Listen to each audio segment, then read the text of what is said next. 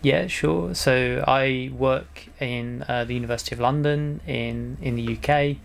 Um, my home department is the Institute of Modern Languages Research, which is a bit of a specific department in the sense that it has a national remit to promote and facilitate research in languages, cultures, and societies across the UK and internationally. So what we do in the institute, we don't teach undergraduates, but we do teach postgraduate students, we teach MA students, and we focus on that mission to promote languages research across the UK.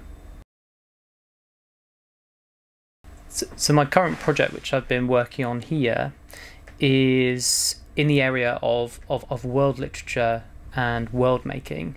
So I'm trained in French studies and in post-colonial studies, but really my work has taken me into thinking about questions of world making, of world literature, and the kinds of different or alternative discourses of world making that writers and critics from outside of Europe advance. So I've been working here in particular on the writers and critics Abdelkebir Khatibi, who's from Morocco.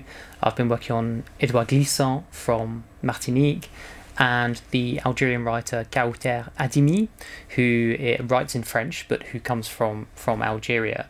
And I'm interested in the way that these writers adopt self-conscious and self-reflexive ways of or self-reflexive discourses of world making, and how they challenge dominant Eurocentric discourses of world making.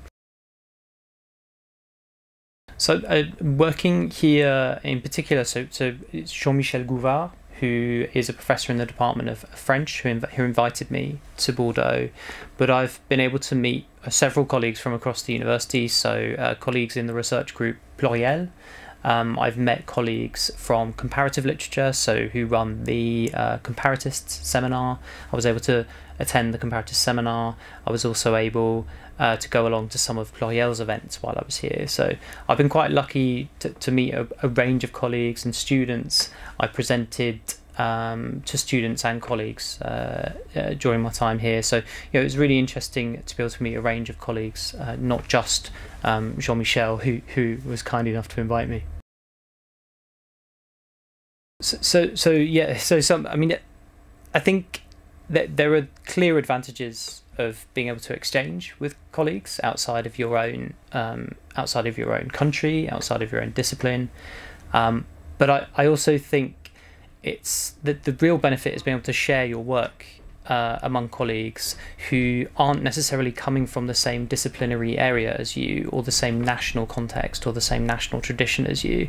So it's been very interesting for me to have to translate various ideas from English into French and really think about the process of communicating those theoretical ideas, particularly around world making in the French language, and really talking through with colleagues about that process. So it's really a benefit, a kind of practical benefit. So of meeting colleagues, setting up networks, and keeping those connections going, and finding links between various people's research projects. But also it's been about that process of self-reflection and seeing one's work outside of the kinds of national traditions, that disciplinary traditions that normally configure the way we work. So I mean, I've already got several projects running with Jean-Michel Gouvard. So I think yesterday we had a presentation from an invited writer in London, Eric Plamondon, which Jean-Michel chaired. And then just tomorrow we've got Leila Slimani, who's a Moroccan writer, coming to London. And that's a project that we've been working on already for a while. With other colleagues, it's been a question of working out how we can perhaps invite colleagues over to London to do some workshops, or to run a conference. And apart from that, we want to really try and establish a student exchange as well. So after the end of Erasmus, the UK government came up with a replacement for that, which is called Turing. So we've been trying to set up an agreement between the two universities so that, you know, we can have staff coming and going, but also students. So that would be the ideal scenario, really.